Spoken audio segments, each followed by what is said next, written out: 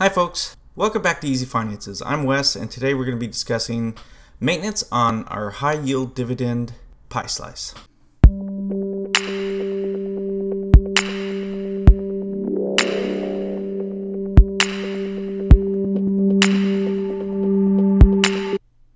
Okay, so first off, for newcomers, if you're new to the channel, then I want to just go over what we're doing here real quick.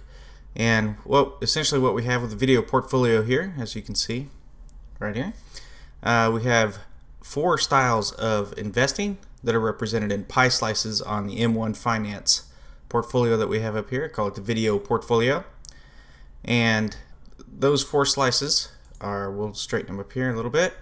We got individual dividend picks, which is what I fashion myself as, individual dividend stock picker, and that's what I like to do, and that's probably why that's doing the best. We have growth, we have ETFs only, and we have high dividend yield, which is what we're going to be working on today, since that is the sick man of the group. We're going to be trying to straighten that up a little bit. And essentially what I do is add money twice a week. It's Monday and Thursday, $20 each day. This is what we're going to be doing throughout 2020. We're just going to try to find out what the best performer is. We got 25% allocated to each one of those types of investing. And we're going to try to straighten this portfolio up as we go. We're starting to get a little more money into it, and we'll see how it goes. For today, like I said, we're going to be working with high yield dividend slice, and we're going to be getting rid of companies that don't hit our technical standards for the slice.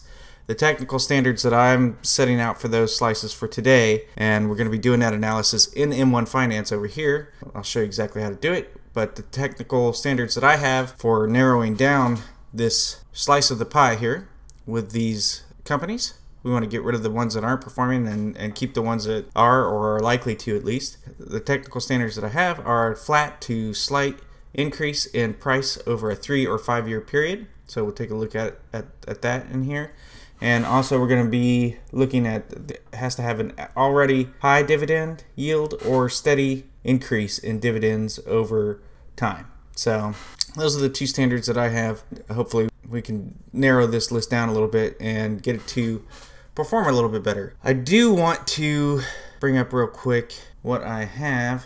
I'm going to bring this up. This is what a screenshot that I took for what our high yields dividend looked like before on the 5 year. If we take a look over here, let me shrink this down a little bit. There we go. And as we can see that we had a increase over the 5 years of 6.53%.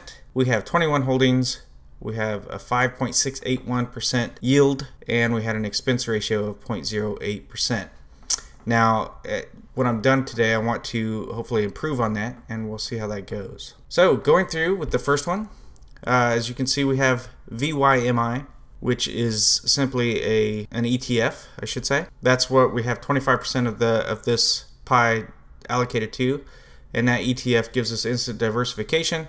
If we're failing in the picks, we still have this as diversification to kind of back us out.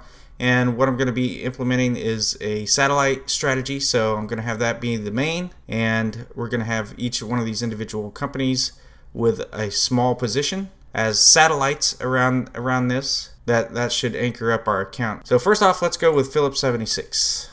Now, in the previous video that I did just before this, I did pick out a few companies to look at and gave an example of what I'm going to be doing, but this is a more in-depth video and we're going to be doing this. So with this, if we go to the 5 year, we can see that it's got a slight loss of 8, well, that's an 8% loss over the 5 years. But if we look at it in recent times, 3 years, so one of our technical indicators here that we've chosen for today, or that I've chosen for today, is that 3 or 5 year period has to be an increase. Well, that's one heck of an increase for the 3 year.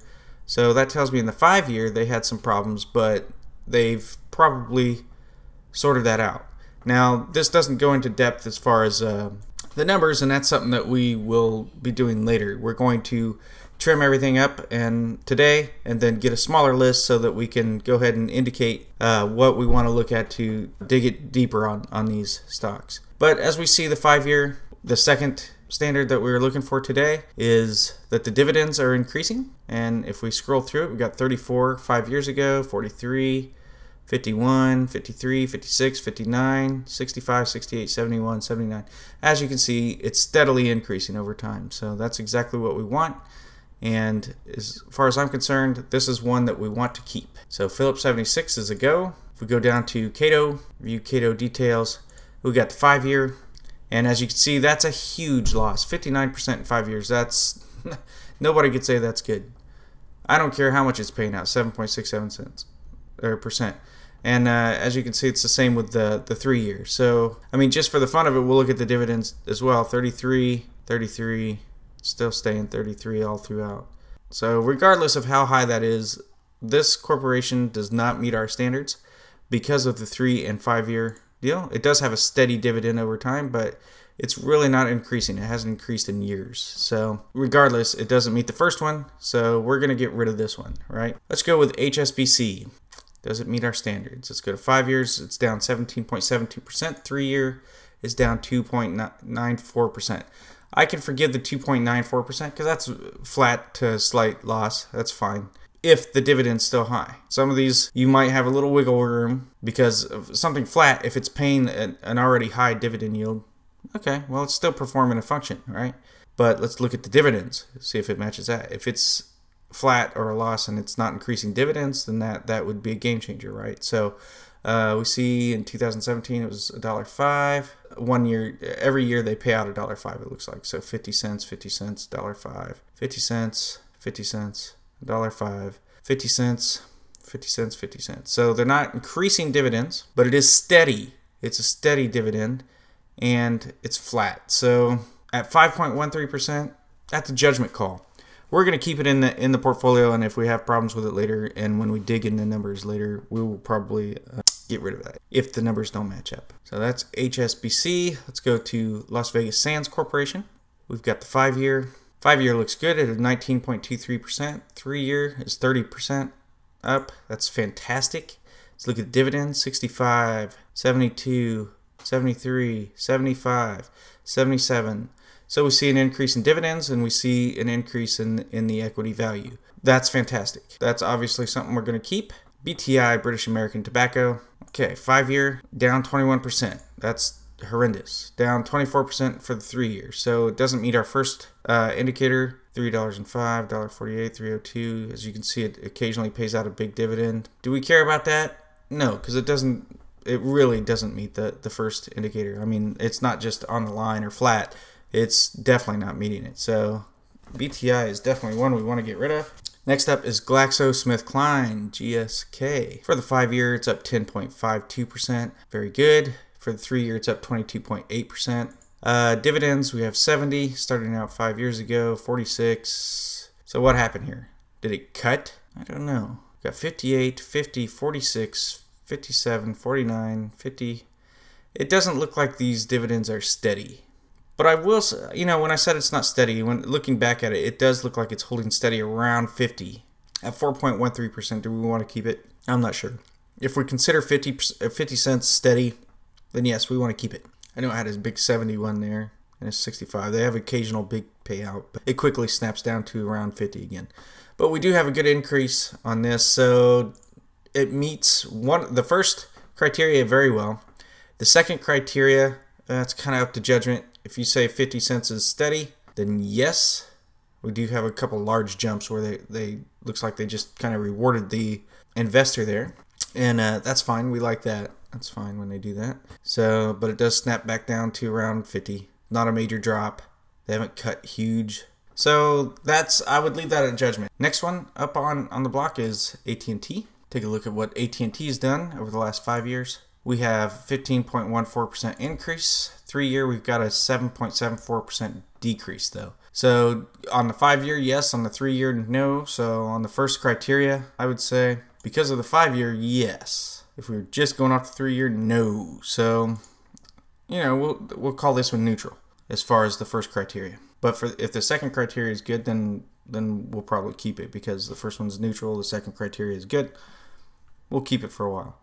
All right, 47 on the dividends, 48, 49, 50, 51. So a steady increase, and I do know that about AT&T. They have a tendency to increase that dividend over time, and we do like that. With a neutral first indicator and a positive second indicator, we're going to keep AT&T. Cedar Fair Has a 5-year of 17.18%. That's good. A 3-year of negative 13%.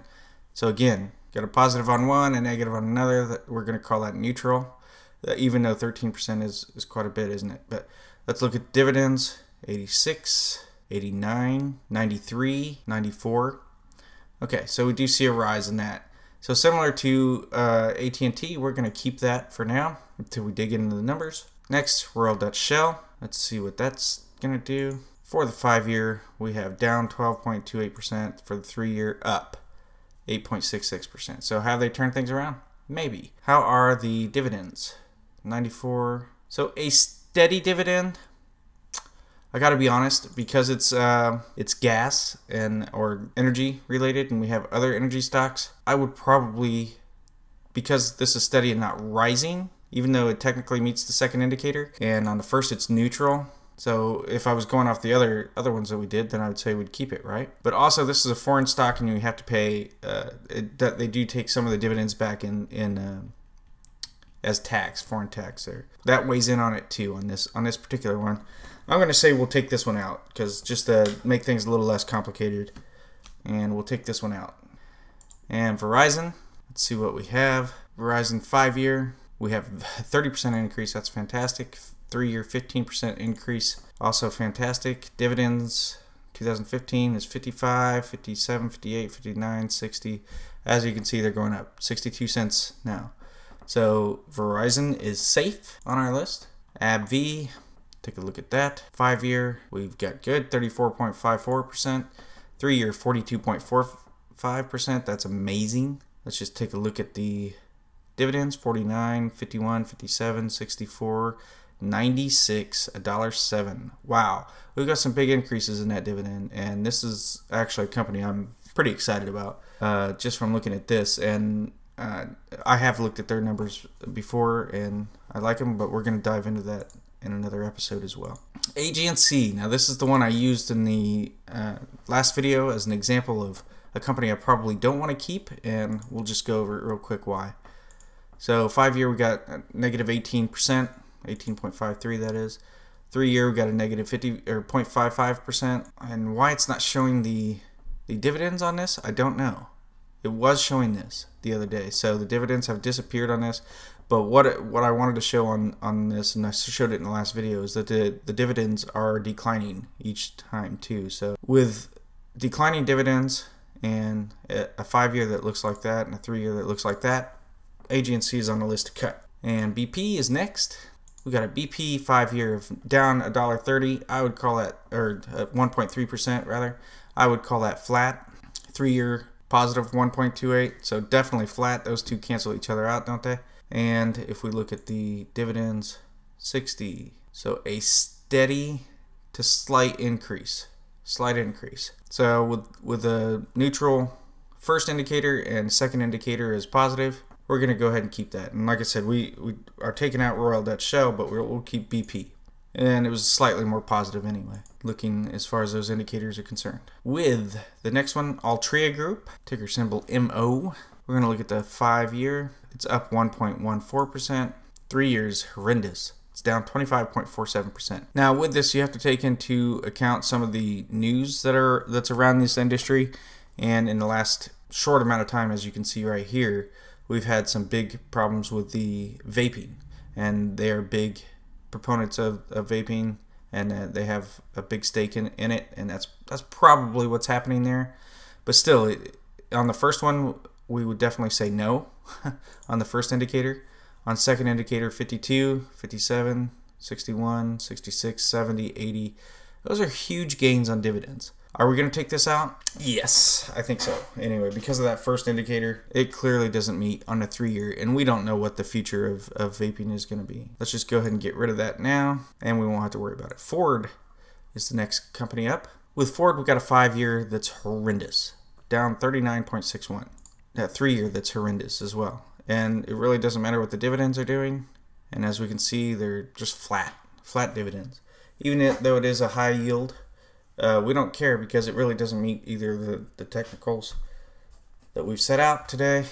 And with that, that's a clear, let's take it off the list. Macy's. I have a sneaking suspicion that this is not going to be good. So if we look at the 5-year, it's down 74%. I don't want to be a part of that at all. If I see that 53% in a 3-year, that's horrible. Okay, dividends 31, 36, 38, and staying flat. And with the first indicator not good, we're going to add Macy's to the list of ones to remove. UVV is up next. They make a lot of devices and things that are necessary for the tobacco producers. We will take a look at them. We are up 31.47% on the 5-year, and then 3 years down 11.2% if we look at the dividend. So I would say those are, we're going to call that neutral, because over the 5-year they've done well, but over the 3-year they have not. So I'm going to call that indicator neutral. And for the dividends, 52, 53, 54, 55, 75, 76, 76. So we do have a pretty good increase in the dividends and a neutral first one. We're going to keep UVV in there for now. Again, when we go over the numbers in another video, we might decide differently. NYCB, that's New York Community Bancorp. We'll take a look at them. We have a 5-year of negative 27%. We have a 3-year of negative 25%. So it does not meet our first indicator. Second indicator, it's a flat dividend.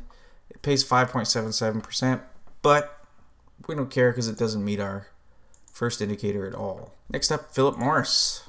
We got a 5-year at positive 4.62% and a 3-year of down 5.66%. I've already spoke about the news with this. I would call this neutral though. They've definitely done better than MO. So we will look at the dividends. $1, $2, $4, $7, $14, $17. So what we have here is a neutral first and a fantastic second indicator as far as the dividends. So we're going to keep Philip Morris. Six Flags Entertainment. Kind of like Cedar Fair, where they do theme parks. We'll take a look at our 5-year. We're up 5.64%. The 3-year is down 23.83%. So, I mean, that's a big 3-year loss. I have to say the economy's been pretty good in this 3 years too, so people have more money to spend. What's happened with them? That might be something that we have to look into. I know the 5-year looks positive, so we could, depending on what the dividend is saying here, we could be okay. And leave it to the numbers that we dig into later. Maybe get some information about the management team, see what's going on exactly. So 52, 58, 64, 70, 78, 82, big jumps in 83.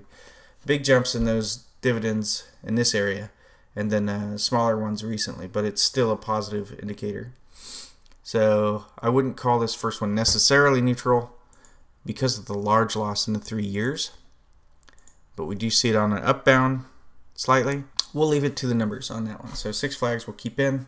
What we have found that we want to get rid of is NYCB, Macy's, Ford, MO, British Tobacco, Cato, Royal Dutch Shell, AG&C, Macy's, and GlaxoSmithKline.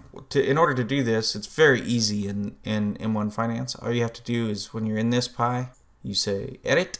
We can go to the ones that we want to knock out. Said AG&C, MO, Cato, BTI, Ford, GlaxoSmithKline. We said Royal Dutch Shell. We said that's gone. Macy's is gone. NYCB taken out. Let's just go back through. NYCB, Macy's, Ford, MO, BTI, yep. Cato, Royal Dutch Shell, yep. AG&C, yep. Macy's, and GlaxoSmithKline. So we want to remove all those. And that leaves us with 66%. So the first thing I want to do is get this up, because this is our anchor, if you will. And we'll go ahead and put that at 50. Let's see what that puts us up to here.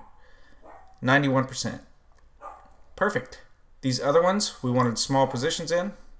We have 9% more to give out here. Well, it's easy if you do these. 4, 4, and 4, and that still leaves us with 6% more. So what we could do is take this down to 45. We'll have 11% more to give out.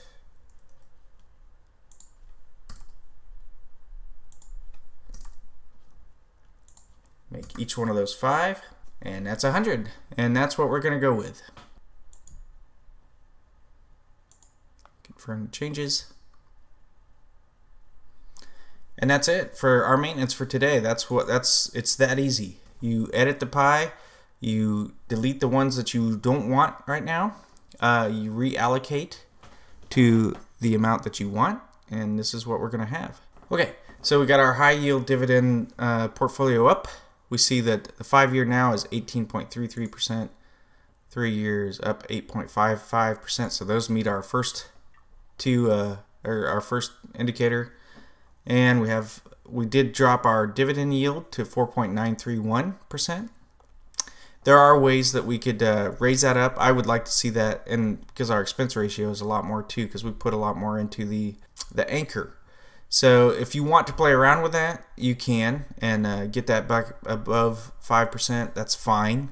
So what you would do to do that is just lower your target on the VYMI, and then raise it in one of the other ones that has a higher, or several of the other ones, or maybe all of the other ones that have higher yield than this ETF, and you could get it back above 5. This is where we're going to leave it for today.